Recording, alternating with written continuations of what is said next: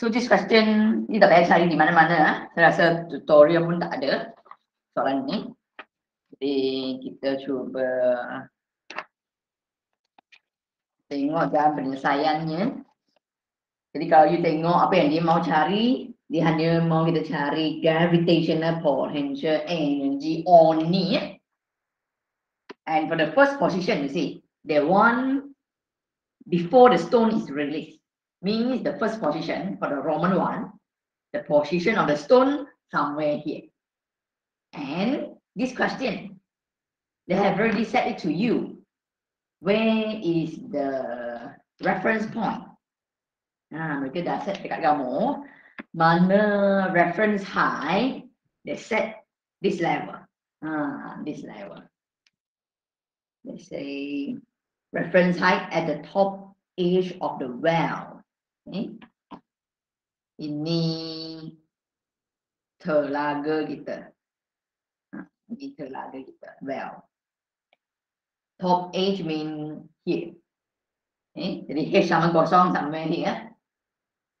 So formula ni gravitational potential energy we have. Roman 1, we have U equals to mgh. M 0.2, G 9.1. So can anybody here tell me what is the height?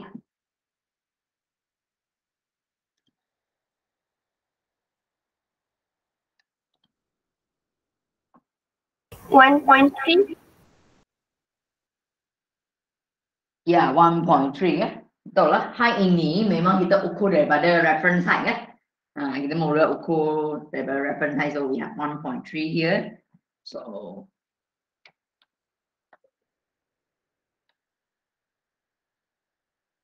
ini kali dengan 1.3, then you can get your answer in joule. Okay. Jadi ini yang tahu jawapan dia. So we have 2.55 joule. But how about Roman 2? Roman 2, what do they ask? They ask, what is the potential energy when the stone reach the bottom of the well? So what do you think the H? I want to ask about height. Priya?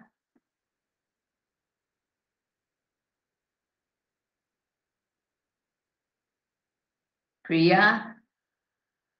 Open the mic. Yes, madam.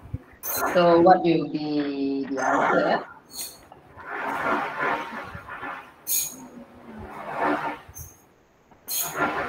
What is the height? Height 1.3 minus 5. 1.3 minus this. Yes. Which question we are discussing? Kita sedang bincang yang Roman 1 ke Roman 2? Roman 2, madam. Roman 2. Thank you. So let us look at how to solve this question. Jadi untuk Roman 2, kalau saya nak cari gravitational potential energy, remember the height. See, the stone now already at this position. Because they say when the stone reach bottom of the well, also at this position. So the height, we must measure the stone from the reference. Always not measure from where it's released, bukan? Okay, kalau saya nak cari tenaga keupayaan untuk ni, H itu memang kita ukur daripada tempat rujukan kita sahajalah. Bukan dari mana dia dilepaskan, bukan begini. So for this case, I will get here this height kita akan ambil negatif 5. Okay. So for this case, we have U equals to mgh, M 0.2, G 9.1, H. This H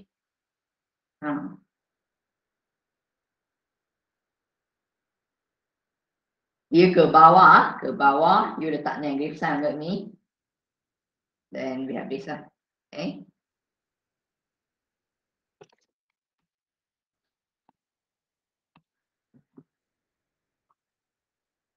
Jadi kalau kamu kira jawapan dot ni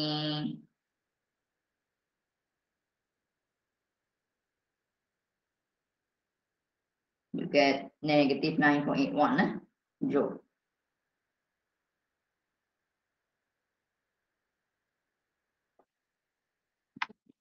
Jadi jangan ingat potential energy dia mesti tak ada jawapan yang dalam negatif atau bukan begini ya. This negative sebenarnya dia ada maksud tertentu. Okay? Dia ada maksud tertentu kan, but what is the meaning for this negative sign actually not in the syllabus lah. Okay? So saya tak ajar tentang tu. If you want to know detail then you can PM me.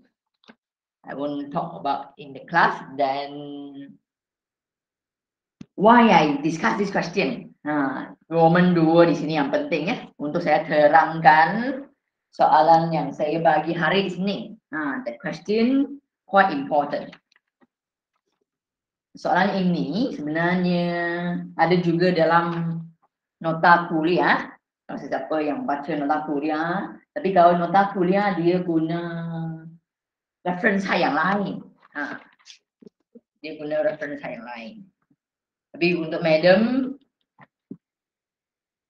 to simplify our calculation, saya guna method ni. Dari mana soalan yang saya rujuk ini, so I want to talk about this.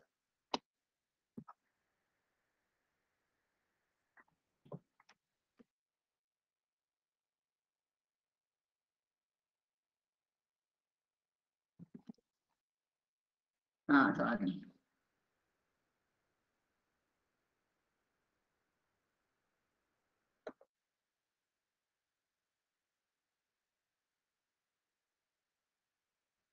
Okay, this question. Given the 2 kg object 30 cm from this one, the top end of vertical spring. So you highlight this. Apa maksud top end of the vertical spring? Top end of the vertical spring adalah sebenarnya dia merujuk kepada ini. Ini top end of the vertical spring. And then given the spring constant 2000. First of all, apa yang saya buat? I list down first. What are the important info here? So first thing I have mass 2 kilo, K 2000, and then 30 cm I change to meter first. So 0.3 meter. So I didn't write anything here first. Later baru kita decide apa ni. Then what else? They ask us to calculate the speed of the object. Speed means magnitude of velocity. Just before strike the spring. Sebelum objek ini kena pada spring. Dia belum kena lagi ya. So never say V0 Many students, okay, they will think V0 here. No, okay, we have to find your value. Okay. So for this case, apa yang dia buat? Kalau saya nak guna konsep conservation of energy, I must draw the initial condition and the final condition. So what is the final condition? Final condition will be the length for the spring still the same. Belum di sini belum ada lagi elastic potential energy sebab spring ini belum lagi dimampatkan. Ini masih original length spring. Ini pun sama, belum lagi dimampatkan. Sebab apa belum lagi dimampatkan? Sebab blok ini masih belum lagi sentuh bahagian atas spring ni. Okay. Dia memang hampir dah, tapi belum kena lagi. So this one will be our 2 kg block, right? So this one will be, I label first. I label first. This one, our initial case. This one will be our final case. And for the height, here height, mainkan peranan penting. Kalau you baca nota kuliah, reference height yang dia ambil lain. Jadi yang madam ajar, saya ajar shortcut dia. I will choose a suitable reference height. I will choose a suitable reference height. Jadi, oleh kerana ketinggian objek yang dia bagi ni daripada ni kan, from the top end of the spring. Jadi saya akan set ini, sebagai H sama kosong. Sebab we are not given this one. Kita tak diberi panjang spring ini. Kalau saya set ini sebagai reference height, saya perlu tahu dan complicated lah. So untuk mengelakkan apa yang complicated, apa yang madam buat, saya set ini sebagai reference height. This reference height is, kalau dalam BI kita panggil arbitrary. Maksudnya dia adalah pilihan saya sendiri. For all question, actually this one adalah pilihan sendiri. Kalau saya buat di sini boleh, kalau saya buat di sini pun tak ada masalah. Okay, both also can solve the question. It's just that mana yang lebih senang. Jadi saya guna yang lebih senang. Okay, kita nak yang lebih senang kan. So here, I will set like this. And after that, apa yang kita buat? Kita pun tulis formula bagi the conservation of energy. So can anyone tell me the conservation of energy?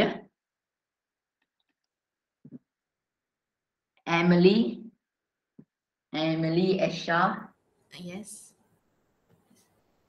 So macam mana saya nak mula tulis formula principle conservation of energy? Total energy initial equals to total energy final. Bagus. Okay, thank you.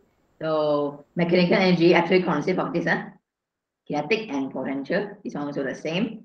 Here no frictional force, tak ada keyword tentang frictional force pun. Then ada awannya, objek ini. Laju awan dia kosong. Jadi kalau U kosong, kinetic energy kosong. Ini, U ini sebenarnya mgh, yaitu gravitational potential energy, and the elastic boleh wujud bersama. Tapi untuk Roman 1, oleh sebab spring ini belum dimampatkan, jadi ini belum ada lagi. Belum. Ini memang boleh wujud bersama, boleh wujud bersama. Hanya di sini belum ada lagi, maksudnya spring belum simpan lagi lah elastic potential energy. So here we have mgh only. We have mgh only. This one saya ganti dengan formula kinetic and UF. What is our UF? Our UF will be, sebab untuk final condition saya dah set H here 0, right? H here 0. So means U memang sama dengan mgh. Tapi kalau H kosong, I get something like this. Means, maksudnya semua tenaga keupayaan, semua amount tenaga keupayaan dah convert, dia dah berubah bentuk jadi tenaga kinetik. Okay, so in this case, we have something like this. And then to simplify your calculation, see, both sides also have M. Jadi M bagi M, jadi 1. Dan ni, G, Nilai G diberi 9,1. Ketinggian.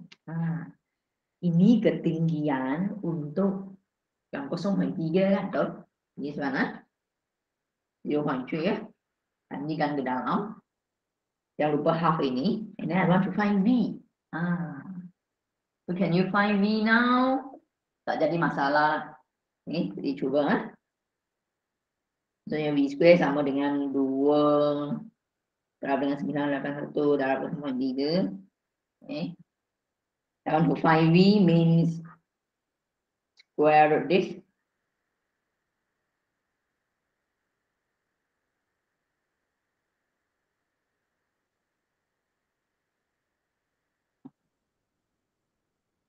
So, you dapat satu jawapan ni. Kita tengok sama ada saya salah kira ke tidak.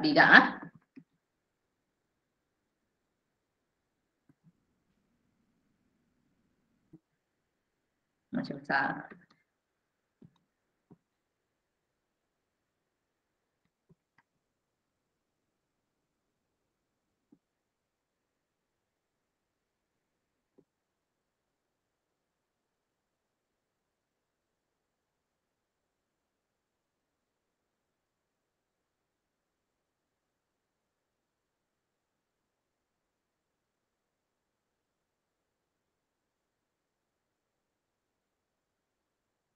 We have two answer here. Jadi untuk ini, oleh kerana objek ini ke bawah, objek ini ke bawah, sebab itu negatif lah. I will take the negative value, but ada tapi dekat sini, oleh kerana dia tanya pasal speed, ini, oleh kerana dia tanya pasal speed, dia ask about speed lah, memang kita akan ambil yang negatif 2.43 sebab objek ini ke bawah. Okay. Tapi kalau dia tanya pasal speed, saya kena positifkan nilai ini. I just take the magnitude because speed scalar quantity. Speed has no direction. So you must rewrite this again. You kena tulis semula ni. You mesti tulis semula. Jawapan akhir kamu. Kalau contohnya jawapan akhir kamu masih ambil yang negatif, jadi mungkin yang akan ditolak markah. Sebab ada we have straight, mungkin you ada straight punya ketua pemeriksa. Kadang-kadang ada ketua pemeriksa kalau dia tanya pasal speed, tapi kalau you masih letak negative sign, then they will minus mark for the final answer. Okay. Jadi itu je untuk Roman 1. Roman 1 masih nampaknya senang lah. Okay. So why I want to discuss this question? Because of Roman 2. I want to introduce you about the elastic potential energy. So why for Roman 2 we have elastic potential energy? Sebab they ask about compression. Lagi pun maximum compression. Okay. So drawing the diagram very important. I must draw. So in order to solve for Roman 2, now our initial case will be here already. Ini initial case kita. Dan mana final case? Saya akan lukis.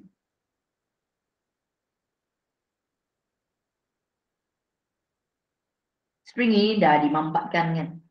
Jadi dia dah jadi pendek. This one still top end of spring.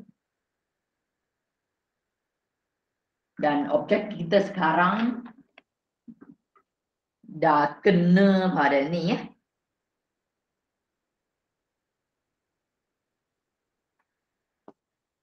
Kalau nak menghasilkan maximum compression,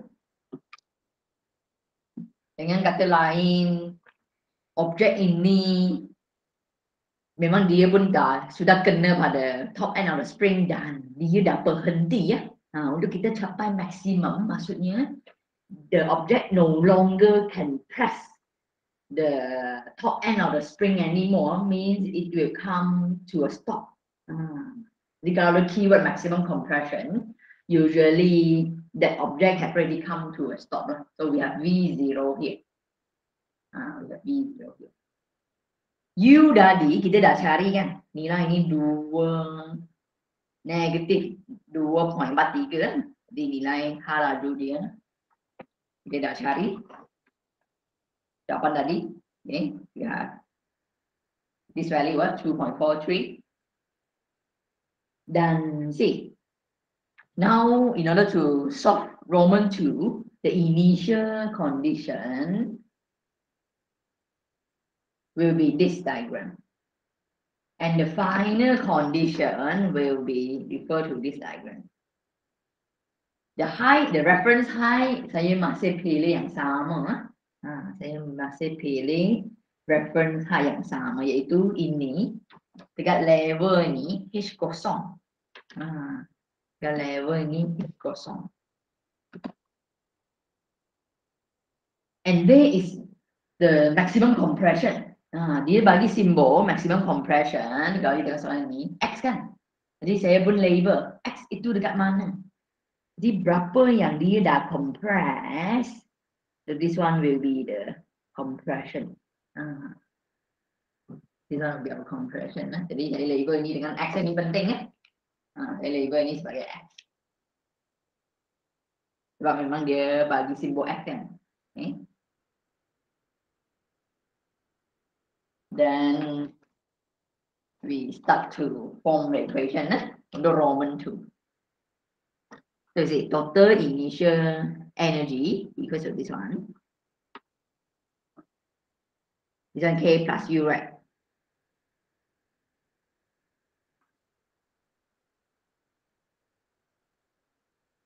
Kinetic energy initial. So we have half mu squared. U. Actually, we have mgh tambah lagi dengan, dalam case ini memang nanti ada mampatan dah. So I include the elastic potential energy. Formula elastic half kx squared. Dari sebelah kanan kita ada benda yang sama. Ini yang mana kita tengok mana yang saya boleh simplify mana yang saya boleh samakan kosong. Okay.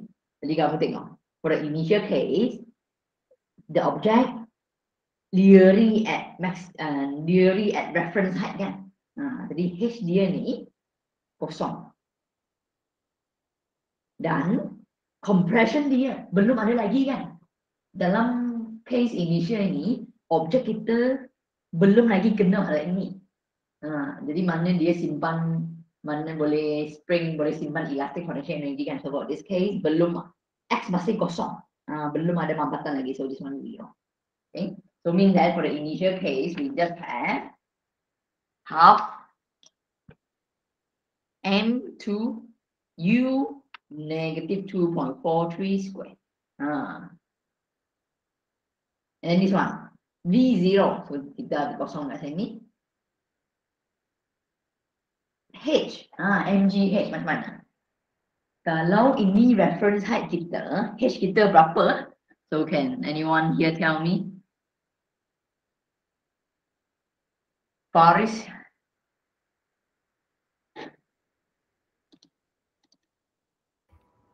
Zero ke?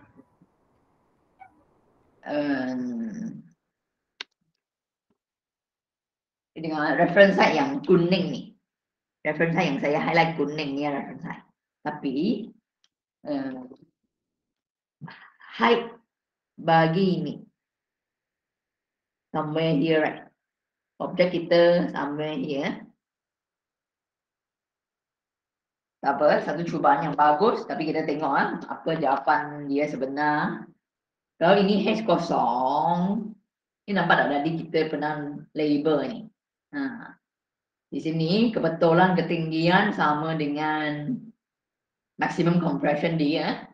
Jadi untuk ini kita akan, ini bukan kosong ini bukan kosong. Jadi kita ganti ini 2, jadi 9.1 dan height. Height adalah oleh kerana objek ini di bawah reference height, so I will take negative. Nah, I will take negative for it. Jadi ini baru yang betul lah. Kenapa saya ambil yang negatif? Sebab objek ini below reference height. The object below reference height, so that's why I put negative for it, right? And here, K given 2000. X memang saya nak cari X nilainya apa. Okay. Then kamu boleh selesaikan. Ini potong. Ini potong dia jadi 1000. Saya pindahkan ni ke sebelah sini ya. Jadi persamaan dia ni akan jadi tinggal 1000 X square. This one negative. I think you get this. Ini pindah ke sana, dia jadi positif.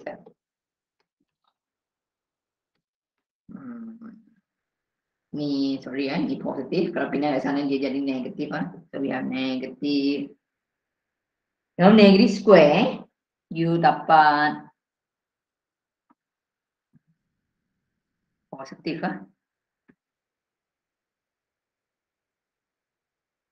Jadi cuba selesaikan sendirilah. Okay, jadi ini persamaan yang kita ada. From here, I think you can get 0.087 something like this Okay, so cuba guna calculator Ini tak payah guna. Some of students they use the traditional method mereka guna ini kan. So don't use this one Okay, just use calculator. Guna mode equation. Okay, guna mode equation.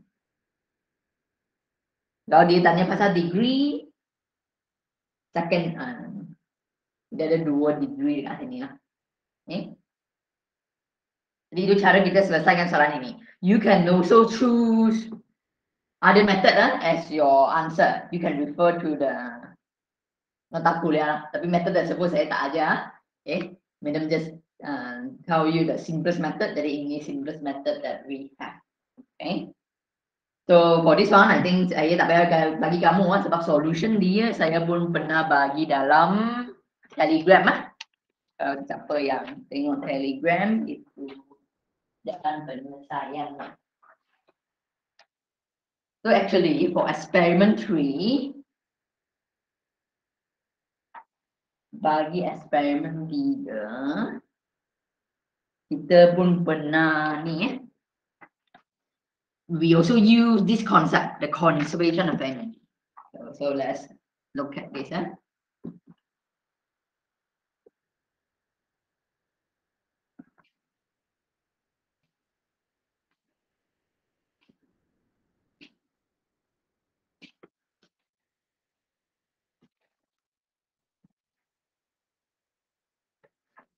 Kita cuba tengok.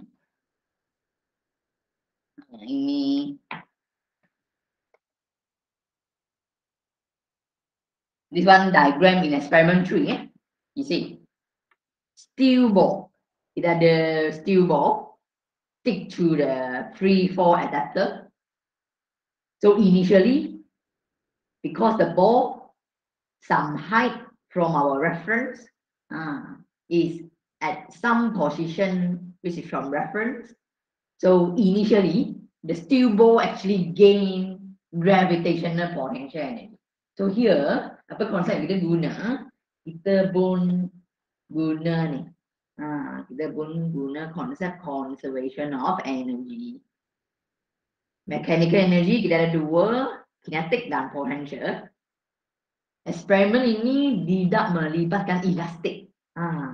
Tidak melibatkan elastik We don't have elastic material here. So initially, steel ball ini at rest. So kinetic energy dia kosong. Kalau U sama mgh, jadi pada awalnya kita ada mgh je. Okay? And when finally, the final condition will be the ball pass through the detector here. Okay, actually at the middle of PGA and the middle here, kita ada detector kat sini. Fungsi detector ini untuk kita ukur masa yang diambil oleh objek semasa melalui gap ini. Okay. So, you see, in order to find because U actually should be equal to mgh, right? Tapi untuk case ini kita set reference height kita here. We set our reference height here. Our reference height kita pada level ni maksudnya ini kosong. So that's why in the theory part we have this equation. Sebab itu dalam bahagian teori yang tinggal hanya persamaan ini. Means all the potential energy have already converted into kinetic energy. Jadi kita ada persamaan yang begini ya. Okay. Jadi ini teori di bawah eksperimen 3. Okay. So how you're going to find V here? How you're going to find V here? We actually just measure the speed at this level.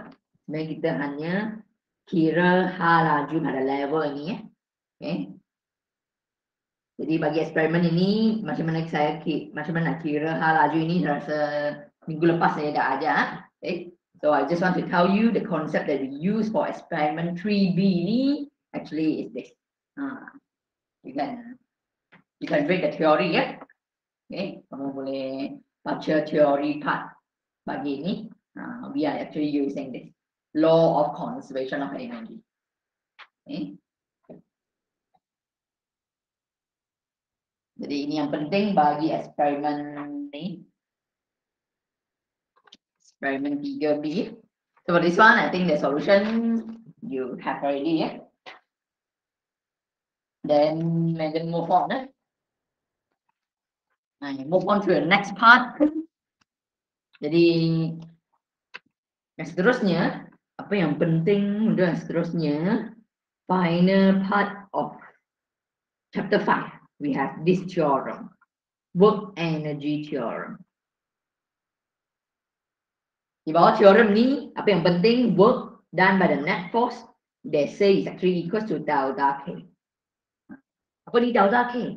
Delta means ini delta actually means change, the change of the kinetic energy. So in order to find the change, we always use final value minus initial value. And where does this equation come from? Actually from the kinematics equation. Okay. Jadi kita cuba derive. Dalam syllabus ini sebenarnya kamu tak payah derive, macam hanya nak tunjuk kepada kamu mana persamaan ini dari. Okay. Jadi kita cuba tengok ni. So we have this equation.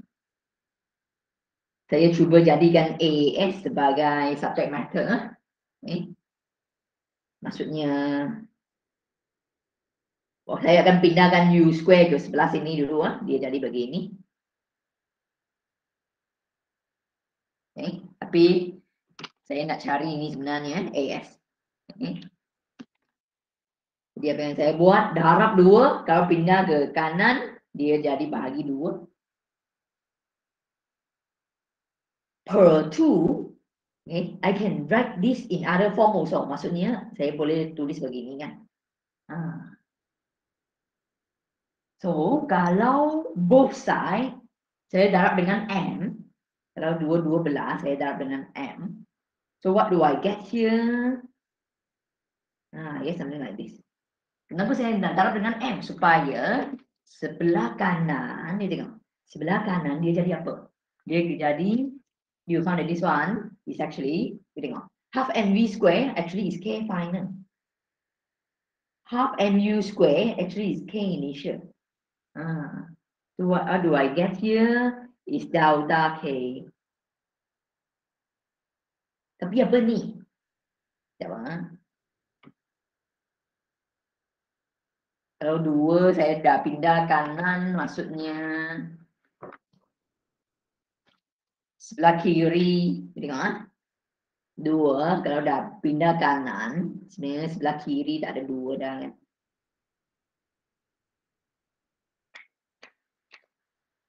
Jadi memang saya ada, jadi yang ada dekat sini sebenarnya M lah, sebab I times both side with M.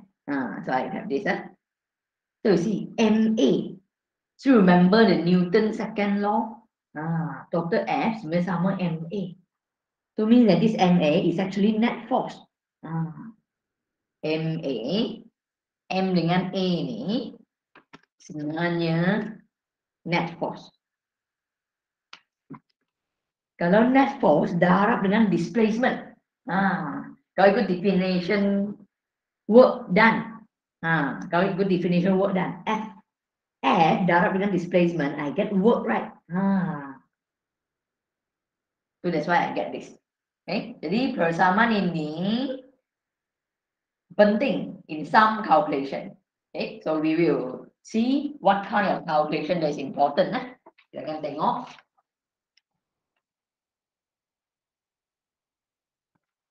So let's look at this question. Soalan tutorial. I give you some time to do. Nanti saya akan tanya soalan tentang ni. So saya bagi clue dekat sini. Soalan ini kita akan guna work energy theorem. Okay.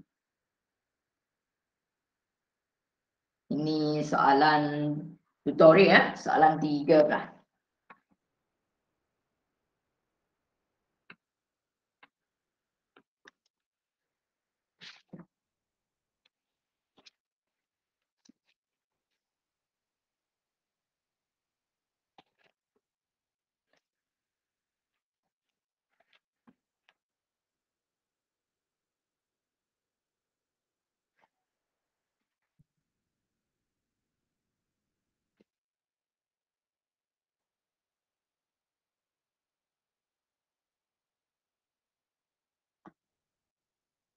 Sebelum saya teruskan, hari ini kamu semua telah buat yang pre-UPS 2 ke?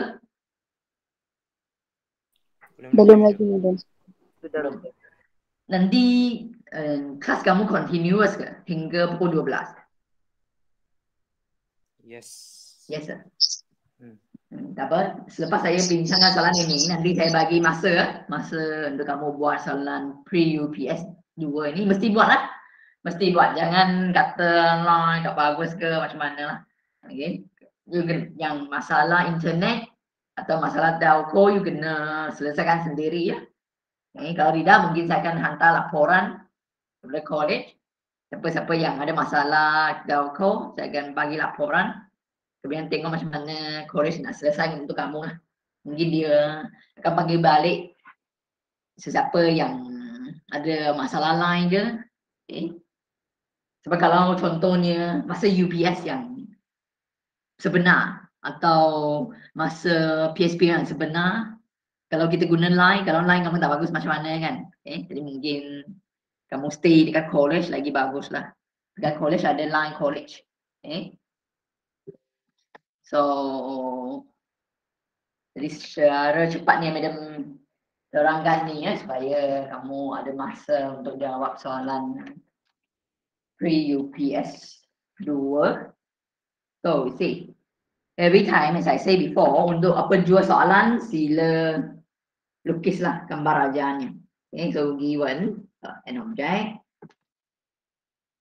is being applied a constant force. This force is actually horizontal. Horizontal maksudnya is along x-axis.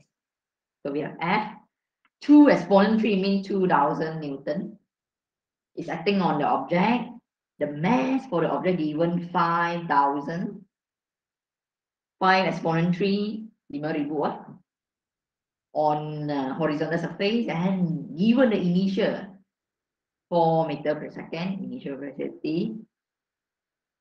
And we are asked to find the velocity after. Velocity after means we are asked to find the final velocity after the object move 300 meter as dia 300 meter. Roman 1, given the condition, the surface is smooth. surface is smooth means no frictional force. Untuk Roman 1, untuk Roman 1. Kalau saya lukis free body diagram dia, di sebelah kiri ini tak ada frictional force. Tak ada. Dan kalau kamu cuba lukis free body diagram dia, kita ada N dengan weight. Okay? And you see, here, in order to find the final velocity, konsep yang kita guna untuk ini, we are going to use the work energy theorem. Work done by net force actually equals to delta K. Delta K sama dengan K final tolak K initial. This one, every time write it this way, work net, work is actually equals to F darab dengan displacement. Tapi sebenarnya dia ada cos angle. Okay. Tapi untuk case ini,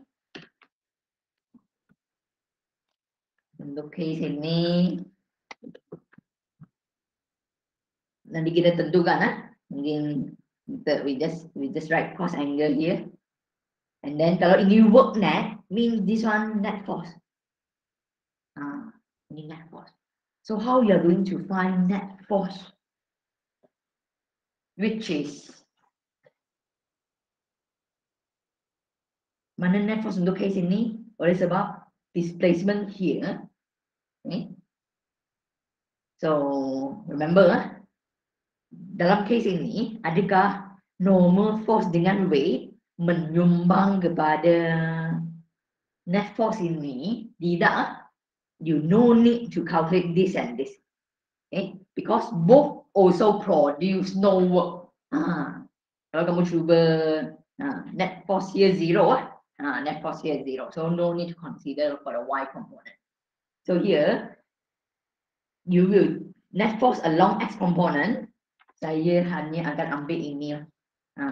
Saya akan ambil external force dia, yaitu nilai external force untuk case ini 2000 darab 300 cos.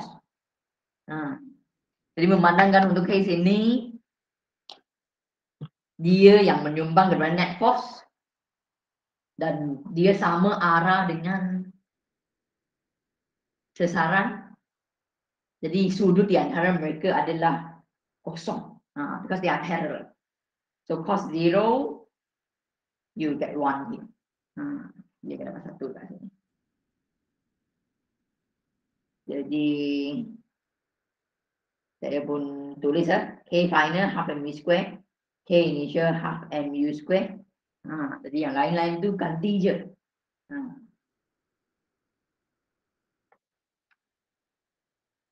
Ini kalau kita harapkan, I think you get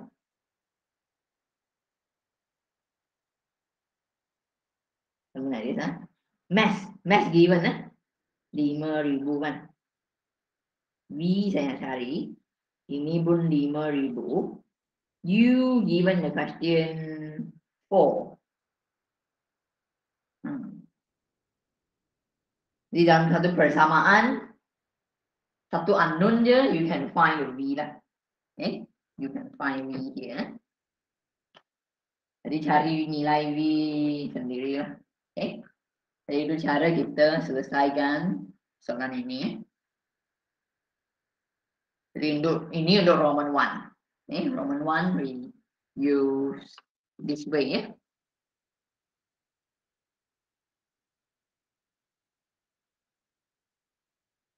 Jadi tak payah salin, tak payah salin. Nanti madam bagi mas. I will give you the solution.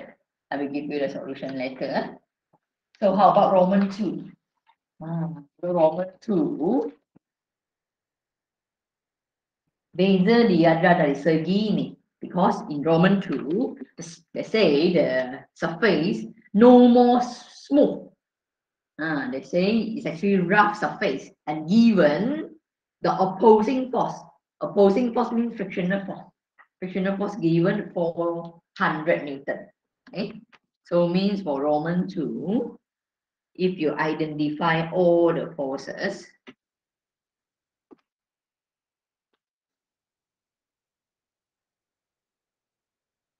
external force memang ke kanan. frictional force we have already for this part, dia ada 400. Okay, so to solve this question, apa yang you perlu buat,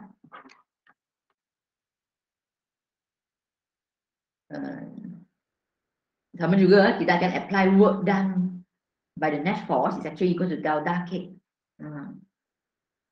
Kemudian F net as cos angle.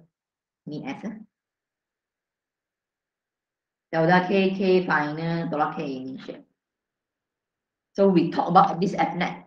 Okay. So can anyone here tell me macam mana kita nak dapatkan F net? How we are going to find F net? The horizontal force minus friction. Ya, betul. Bagus. Okay. Jadi, in order to find work done, so those who are perpendicular to displacement produce no work. Dia tak hasilkan kerja. So, you just have to consider X component. So, for the X component, jadi berarti right hand side force greater than left hand side, right? Maksudnya arah F net memang ke kanan. Arah F net dia akan ikut siapa je yang nilai force dia besar. Okay, jadi untuk case ini, I'm going to find F net. Or in other words, I can say arah acceleration sebenarnya ke kanan. Okay. So whoever to the right, dia yang positif. So we have 2000 minus this one.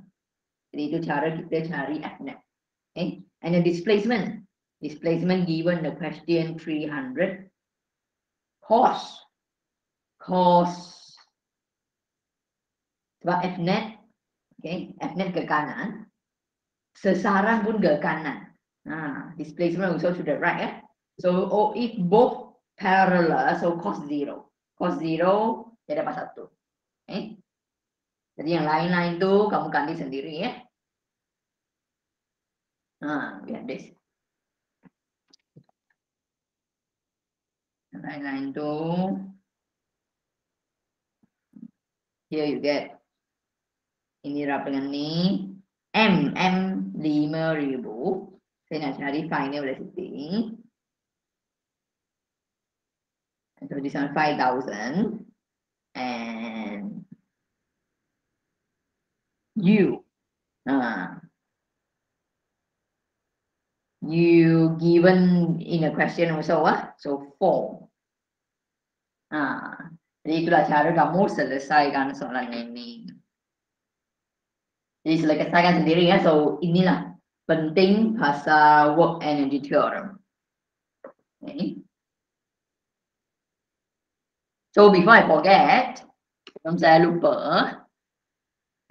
untuk report eksperimen 4 kena hantar Isnin depan data untuk itu iaitu rotational motion. Kamu boleh tengok daripada Telegram. Jadi guna data tersebut untuk buat satu report yang lengkap Jadi sila baca prosedur betul-betul apa yang dia mau. I think you have to use sekali lagi you mesti guna least square method. Okay, jadi sila baca prosedur tersebut apa yang dia mau, guna least square method. Okay, untuk kira uncertainty bagi gradient dengan uncertainty bagi y-intercept. Okay. So remember, the report must hand in on time.